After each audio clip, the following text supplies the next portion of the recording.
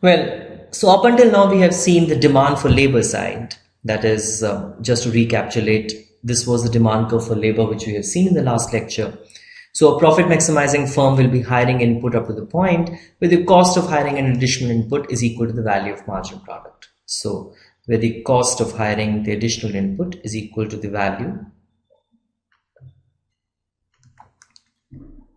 of marginal product, VMP,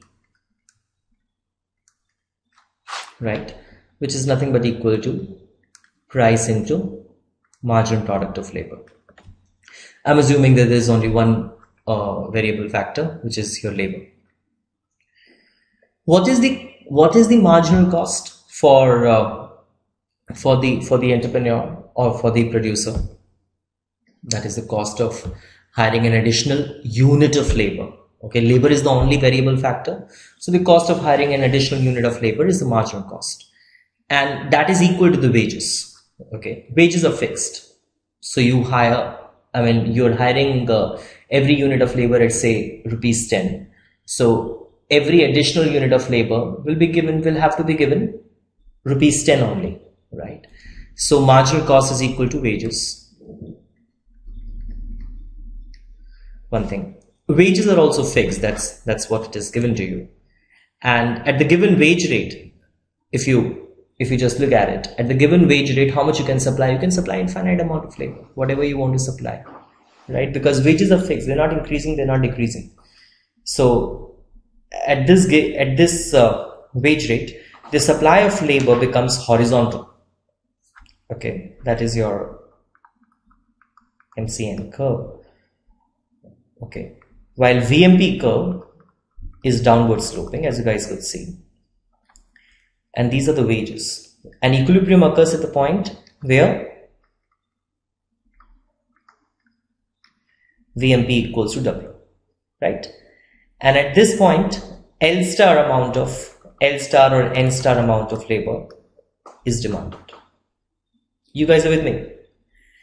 So if your N is less than N star, so for example N1, at this point VMP is greater than W, right? The value of marginal product is greater than the cost. So it is always better for the entrepreneur to add more workers. Clear? Okay. See, you can think VMP curve in terms of the revenue. That is what is being added to the revenue, while this wage curve is being treated as the cost. So when N1 is less than N star, at N star both the curves are intersecting, it means that VMP equals to W. That's the point of an employment. Supposedly you're at N1. At N1, that additional unit of labor is adding more to the revenue. Okay, VMP is more than this cost, right? So then it is adding to the cost. So it is adding more to the revenue than it is adding to the cost. So what is in the interest of the entrepreneur? To add more labor. Okay, to keep on adding more labor, and it will do that till when? Where VMP equals to W. Okay, that is till N star amount of labor, and this will continue to do so at N equals to N star or L equals to L star. Well, if the wage rate is W1, then L1 is demanded, right? So in case if your wages are more, okay, let me just change this, right, like this. Well, if wages are more and VMP curve is same, earlier your intersection was here, now your intersection is here. Earlier you were employing N0 star, now you are employing N1 star, right? So as your wages will increase from W0 star to W1 star, lesser amount of labor is being demanded. This also you know. As wages will increase, what is good for an entrepreneur?